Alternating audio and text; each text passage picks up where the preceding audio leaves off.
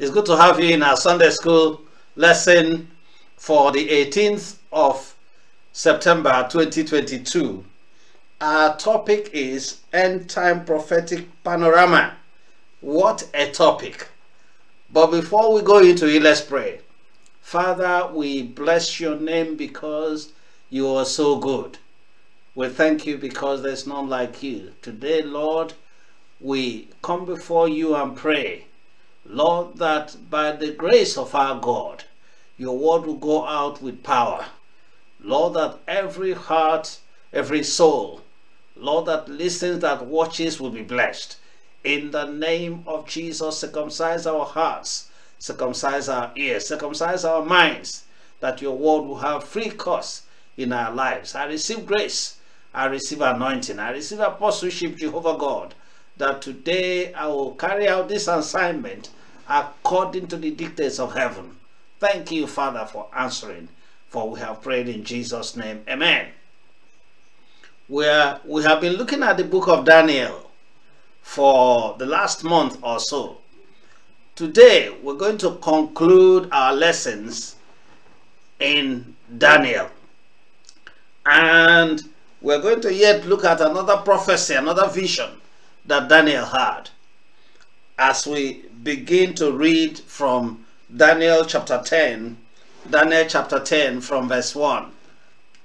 In the 3rd year of the reign of King Cyrus of Persia, Daniel, also known as Belteshazzar, had another vision. He understood that the vision concerned events certain to happen in the future, times of war and great hardship. When this vision came to me, I, Daniel, had been in mourning for 3 whole weeks. All that time I had eaten no rich food, no meat or wine crossed my lips. I used no fragrant lotions until those 3 weeks had passed. On April 23rd, as I was standing on the bank of the great Tigris River, I looked up and saw a man dressed in linen clothing, with a belt of pure gold around his waist. His body looked like a precious gem, his face flashed like lightning, and his eyes flamed like torches. His arms and feet shone like polished bronze, and his voice roared like a vast multitude of people. Only I, Daniel, saw this vision. The men with me saw nothing, but they were suddenly terrified and ran away to hide. So I was left there all alone to see this amazing vision. My strength left me, my face grew deadly pale, and I felt very weak. Then I heard the man speak, and when I heard the sound of his voice, I fainted and lay there with my face to the ground. Just then a hand touched me and lifted me, still trembling, to my hands and knees. And the man said to me, Daniel, you are very precious to God, so listen carefully to what I have to say to you. Stand up, for I have been sent to you. When he said this to me, I stood up, still trembling. Then he said, don't be afraid, Daniel. Since the first day you began to pray for understanding and to humble yourself before your God, your request has been heard in heaven. I have come in answer to your prayer, but for 21 days the spirit of Prince of the kingdom of Persia blocked my way. Then Michael, one of the archangels, came to help me, and I left him there with the spirit Prince of the kingdom of Persia. Now I am here to explain what will happen to your people in the future, for this vision concerns a time yet to come. Okay, thank you very much.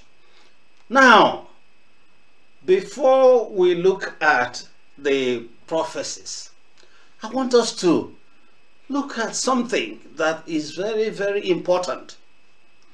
And that is the person of the prophet. Why did Daniel qualify for all these great visions? Why did Daniel qualify for interpreting the visions and the dreams of Nebuchadnezzar, of Darius, of the kings, several kings? Why? As the reading was going on, it reminded me that the angel said to Daniel, you are greatly loved by God.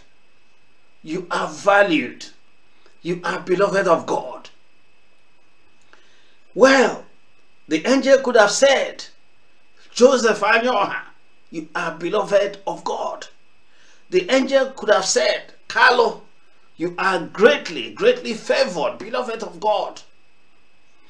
Why? Because once you have become a Christian, once you have given your heart to Jesus, God loves you so much. In fact, God loves you before you're born again, before you give your heart to Him. God regards us as righteous, every one of us, because we wear the righteousness of Christ. Once we surrender to Jesus, God no longer looks at us in that respect as Okoro, Efyon, and so on and so forth. We have become the righteousness of God in Christ Jesus. Don't condemn yourself. Are you a sinner? Yes. If you have given your heart to Jesus, you are no longer a sinner. You have been forgiven. You are now righteous before God. You are now a saint of God. Haven't said that, but that was not why Daniel qualified to carry all these visions. No, that is not why. Otherwise, every one of us will qualify for this kind of great revelations. But we don't. Not all of us do. Therefore, let us look at Daniel chapter 1. Daniel 1 verses 5 to 8. Daniel 1, 5 to 8. The king assigned them a daily amount of food and wine from the king's table. They were to be trained for 3 years, and after that they were to enter the king's service. Among those who were chosen were some from Judah: Daniel, Hananiah, Mishael, and Azariah. The chief official gave them new names. To Daniel the name Belteshazzar, to Hananiah Shadrach, to Mishael Meshach, and to Azariah Abednego. But Daniel resolved not to defile himself with the royal food and wine, and he asked the chief official for permission not to defile himself this way. Amen. That's the number one qualification. Is God going to use you? Will God reveal the secrets of the kingdom of God to you? Will God confide in you? The first qualification is not being born again. When you're born again, like I said before, you're righteous, you're clean before God. But you need to get to that point where you make up your mind that you will not defile yourself. Daniel and the others said, we're not going to eat this food. Why? Because we are told this food contains the kind of food that Jews were not allowed to eat because they were not clean, they were unclean. Number two, of course, in an idolatrous nation, the food were dedicated, of course, to the idols before they were served. Just like you and I will pray and say, God, thank you for this food. And then we eat. And Daniel knew those things. And he said, I will not defile myself. I want to continue to be clean before God. My brother, if you have given bribes to get a contract, you have defiled yourself. If you live in sin, any kind of sin, you have defiled yourself. If you do things that other people do to get money, you have defiled yourself. If you compromise your body by having sex with somebody who is not your husband or wife, you have defiled yourself. Do you want God to confide in you? Do you want God to reveal secrets to you? Do you want God to use you in any meaningful and reasonable way? It is not by speaking in tongues. It is not by prayer and fasting. Those things are needed. They're necessary. But as long as you're not keeping yourself clean, there's an extent to which God will come close to you. When your son or daughter has pulled and messed themselves up with urine and feces, that's not the time to bring them close and whisper things, secret things to them. No. Daniel and the others decided they were not going to defile themselves. It doesn't matter. Money. Are you in politics? And others are grabbing and you grab. You have defiled yourself.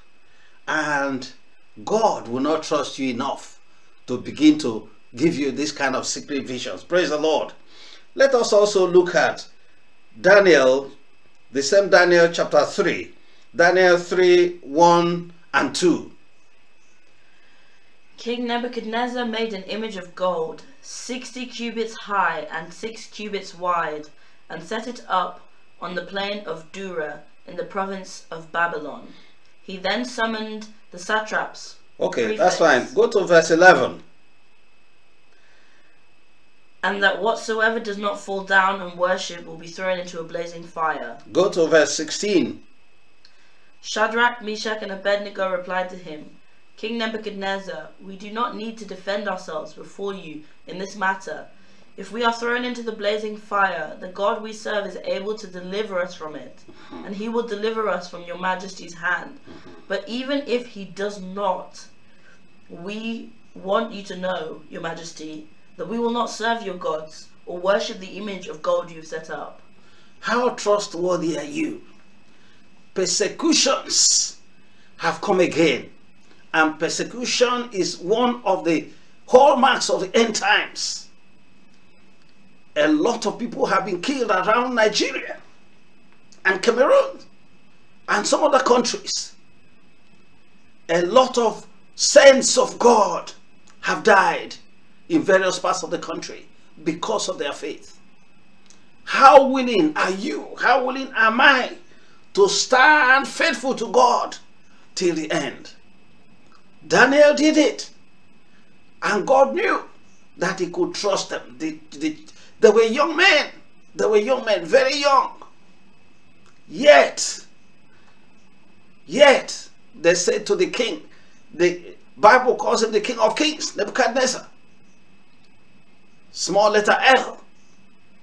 They could look him in the face and say, look, we don't even think of what to say. It is simple. We are not worshiping your God. We are not worshiping your image. We worship only the Most High God. We know that that God can defend us against your might and against your fire. But if he doesn't, if he chooses not to, it is better for us to die and go to him. My brother, my sister, before God can begin to entrust a lot of things in your hands and in my hands, we have to get to that place where we are ready to die for this gospel. Jesus died for it. Stephen died for it. A lot of the other saints died for it. And make no mistakes about it. Children, women, pregnant women, people have watched their families slaughtered in various parts of the country. Yet, when it came to them, I said, you either renounce Jesus, or we kill you. Like, say, well, kill me, I am ready.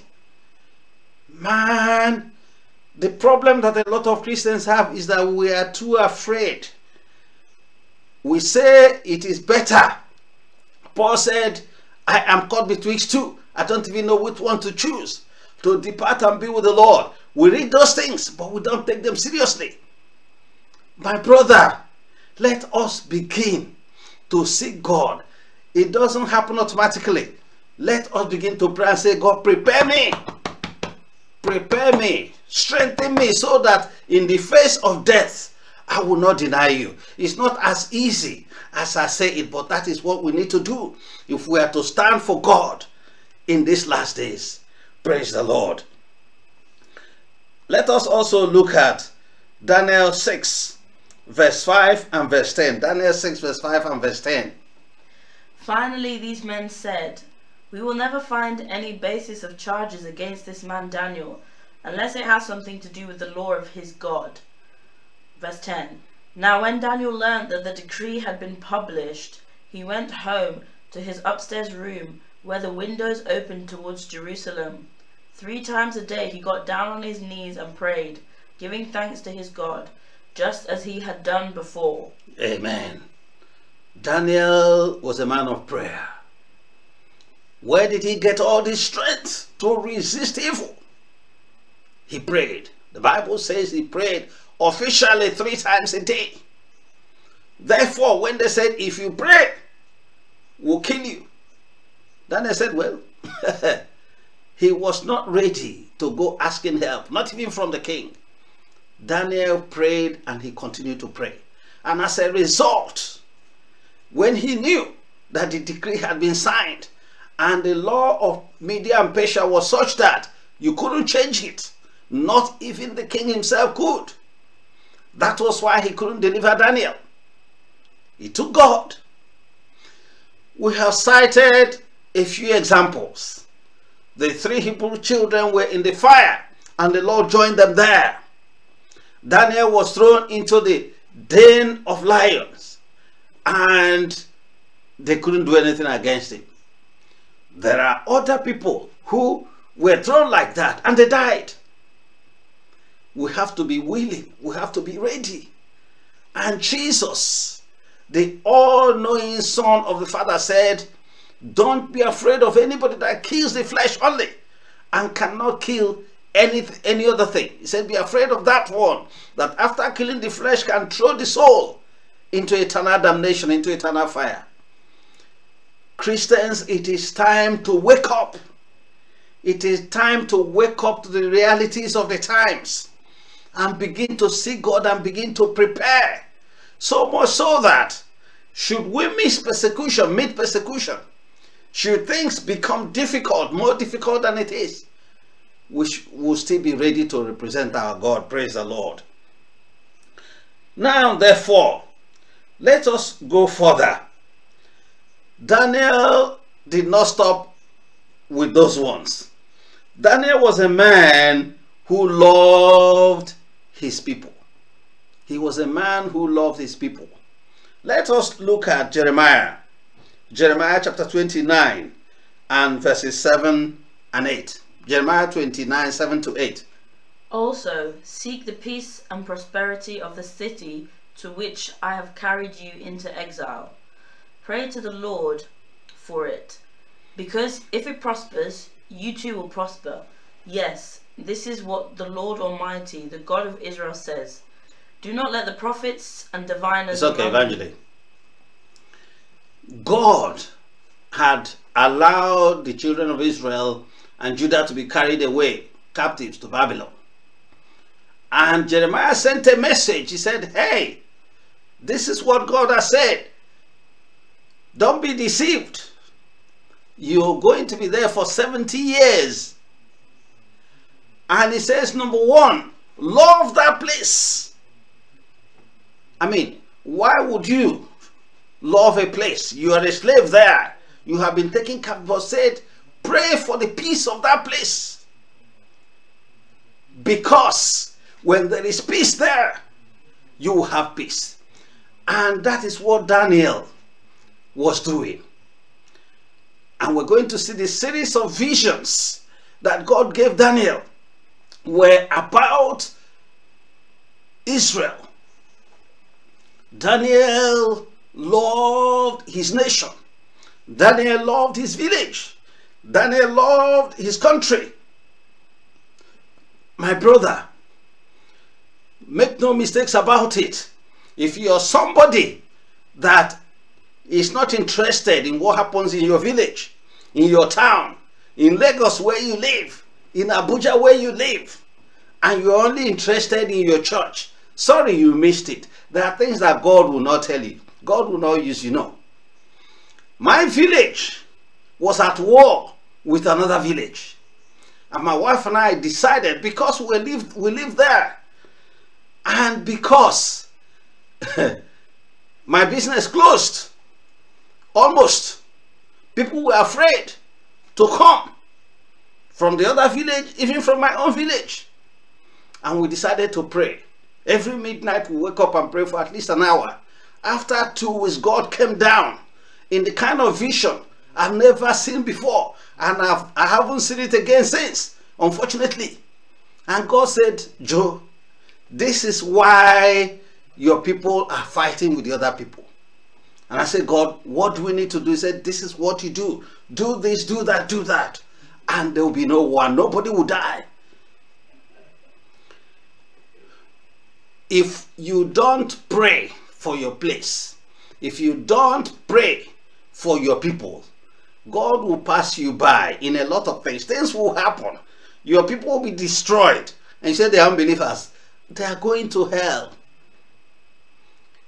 If you don't watch over that city, if you don't watch over that village, and there is war, your church will close. It's as simple as that. Your church only exists there because the village exists there. If there is no village, if there are no people, if everybody dies of hunger, your church goes because your members will not be exempt. Make no mistakes about it. Daniel loved his country, and God was able to reveal things about that nation to him. Praise the Lord. Let's go quickly. Let's also look at Daniel chapter 9. Daniel 9, 1-4. In the first year of Darius, son of Xerxes, a Mede by descent, who was made ruler over the Babylonian kingdom, in the first year of his reign, I, Daniel, understood from the scriptures, according to the word of the Lord given to Jeremiah the prophet, that the desolation of Jerusalem would last 70 years. So I turned to the Lord God and pleaded with him in prayer and petition, in fasting and in sackcloth and ashes. I prayed to the Lord my God and confessed, Lord, the great and awesome God who keeps his covenant of love with those who love him and keep his commands. Okay, let's stop there for now. Daniel loved his country. Daniel also loved God's people. There's no doubt about it. If you're a child of God, you must love your nation, love your country, love your town, love your village. But you must also love God's people. And I've said your people because I'm talking about people from your village or your town or your country. And the second one, I'm talking about God's people, the house of God. There's no, if you don't do that, God will not reveal things about his kingdom to you. The visions will not come. Things will continue to go bad. Praise the Lord. As it is as simple as that. God will love you. God will show things to you when you show interest in his people. Otherwise, things. But look at Daniel. For 21 days, Daniel was fasting and praying for the church of God, for his nation. And that is why these visions were coming. And Daniel, he went beyond what he was asking for. He went beyond what he was praying for. God began to give him visions that all of us are interpreting, that we know that is helping the whole world, the whole Christian world, even till today. Daniel loved God's people. Daniel loved his nation. And that is why Daniel qualified to be used by God in this way. Praise the Lord. Where does all this end? Why these visions in the first place? Why are we studying these ancient visions even up until now? I'll tell you why. Number one, they show that last week we talked about the Babylonian kingdom, the Medo-Persian kingdom, the Greek kingdom, and then the Roman kingdom that ruled until the time of Christ. What does that show? And these are visions that were given hundreds of years before they began to happen. God is the owner. God is the author of history. God is in charge of historical events. God is the owner of the earth and the fullness thereof. Whatever is happening today has already been seen and been foretold for our benefit by God, so that we will know that this our God reigns in the affairs of men and gives the kingdom of the earth to whomsoever he wills. That is why it doesn't matter what is happening in Nigeria, children of God will rejoice and look up and know that it hasn't taken God by surprise. Yes, I said the other day that, and people will ask, if God was there and he loves us so much, why does he allow these things to happen? And I ask you, God so loves you that he gave you a knife, a kitchen knife. Without that knife, you'll be able to peel your yams. You'll be able to cut your vegetables. You are an adult. It is then left for you to use that knife for what it is meant for, or to use it to cut your wife and stab your children. We are responsible for the things that God has given us. God has given us so much wealth in Nigeria, and yet people are living in poverty. Why? How do we blame God? People are killing each other. We don't blame God, we blame ourselves, because we are accountable. We are accountable adults. Praise the Lord. Therefore, these prophecies point to the fact that God is in charge. Are you a child of God? Your Father is in charge. Your Jesus is on the throne, pressing the buttons that control the universe. Praise the Lord. He is able to perform everything that he says he will do. And finally, they point to the fact that history is still unfolding. From the time of Daniel, if we continue the prophecies of Daniel and the visions of Daniel and the other prophets, will know that the end time is coming. Those prophecies end up that Jesus is coming again. And therefore, if the prophecies of Daniel were fulfilled, if prophecies of Jeremiah were fulfilled, if the prophecies of Moses and of David and of the rest of them were fulfilled, to the point that Jesus came the first time, they had waited for him thousands of years and suddenly he came. Hey, the prophecies of the New Testament concerning the end times are also true. And Jesus will come again. And the Antichrist will come. And the rapture will take place. Everything that the Bible says will happen, there will happen. The Bible says the Holy Spirit will come and will speak in tongues. And many of us do. It says we'll prophesy. And many of us do. It says we'll be healed. And many of us are healed and heal other people. Everything that is written there will come to pass. Just as Daniel's visions have come to pass. Are you ready to meet your God? That is the end point. We have studied Daniel. We have seen the prophecies. We have seen the visions and how they came to fulfillment. Are you ready? Let us pray.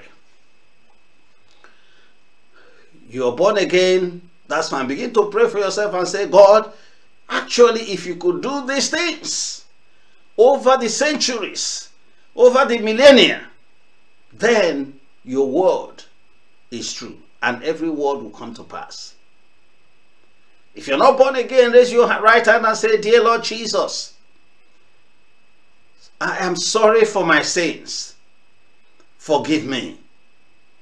Come into my heart. Be my Lord and Savior. Write my name in the book of life. Cancel it from the book of death. Lead me until eternity and until I meet you face to face. Thank you for answering my prayer. Dear Lord, we bring ourselves before you. We have been studying the visions of old, and we know that the end point is the fulfillment of the visions for the future. We pray, Jehovah God, that you help us. We pray that you prepare us like Daniel, Lord, that we'll be ready to stand for you, that we will love your house, that we will love all the people that you have given into our hands. Thank you for helping us. Is anybody sick among us? Jehovah God, we pray that you touch such and heal them in the name of Jesus.